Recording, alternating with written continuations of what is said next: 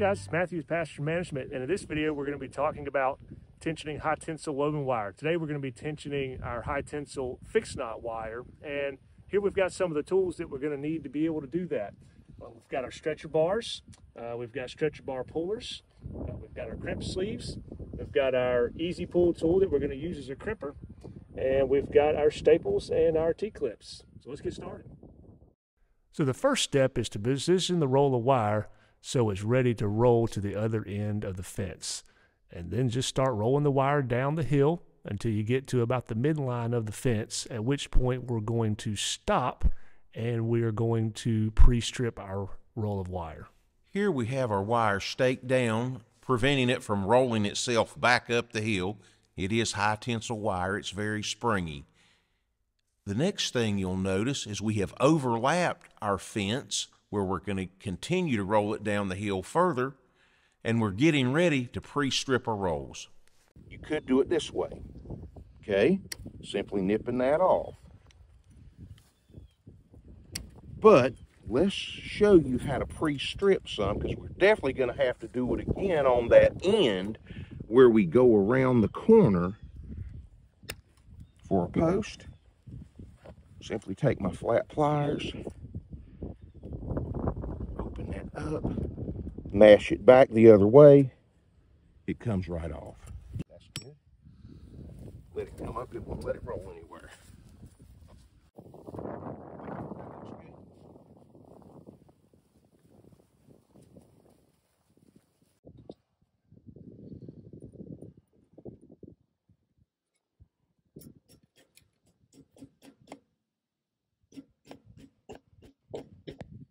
Those staples will be pulled out and redone. Matt, let me get one up here at your top hand. All I'm doing is holding this stuff still. And you can see, y'all, I mean, I cannot stress this enough. Sunglasses, safety glasses, you've got tails of wire going everywhere. Eye protection is a must. You know, we want our fence, we try to keep this straightened up on the center of the post, you know, putting our wire in a good position to begin with. This is high tensile wire. It is very stiff. I mean, it's hard to work with. It makes your hands tired bending this. A lot of fencing contractors bring this wire around like Michael's doing, and they just simply twist it, wrap it around here. And there's nothing wrong with that, but the reason I prefer a T-clip, it lets me get this wire, put it on there. It's saving my hands. My hands aren't getting tired. I'm being consistent. And plus, when we're ready to, right before we tension this, I'm going to want to push or pull or make sure I've got this where I want it. That T-clip gives me that flexibility, how I'm positioning this wire on the post, that if I was coming around here twisting that by hand, I would not have that flexibility.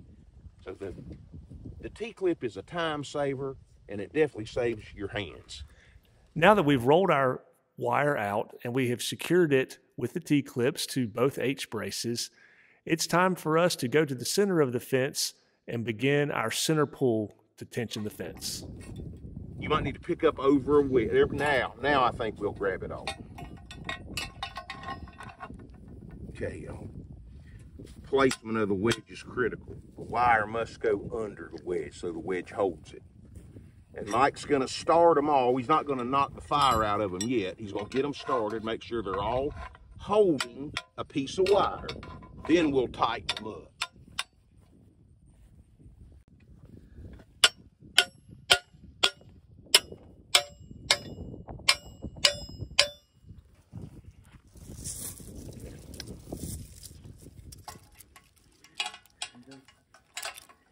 Now that the wire has been attached to both stretcher bars, it's time to connect our two stretcher bar pullers to begin tensioning the wire. What it does, it walks its chain. Here we go.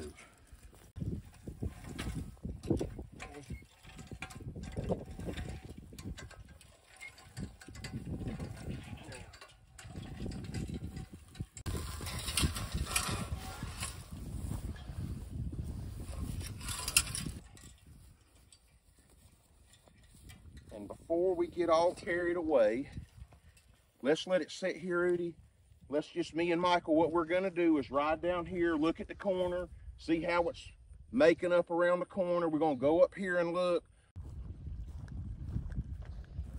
Hit the top, Mike.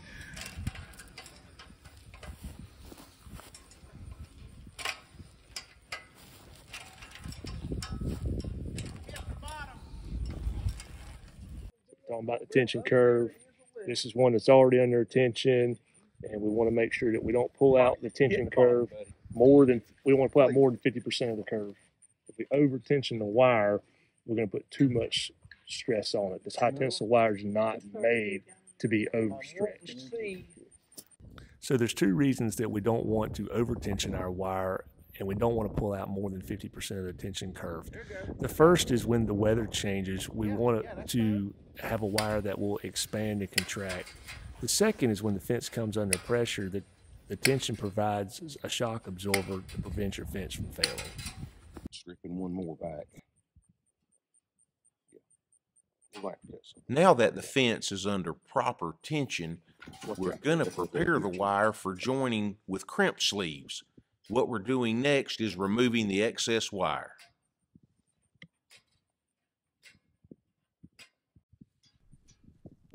What we're doing now is inserting each end of the wire into the crimping sleeve. As you can see, it's joining the two pieces of wire together.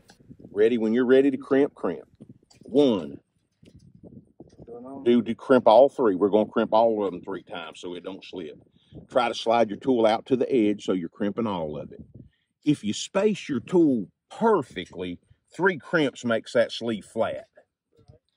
See where we crimped in the center? I'm just coming in here now and crimping all the way so the sleeve holds its maximum capacity.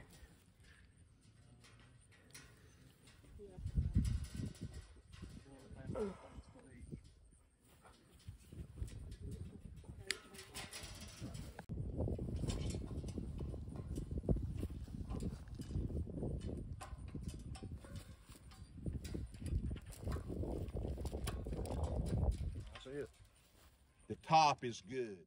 So now that you've learned how to properly tension your high tensile fixed knot fence, be sure to check out our next video where we'll show you how to properly staple your wire to your post.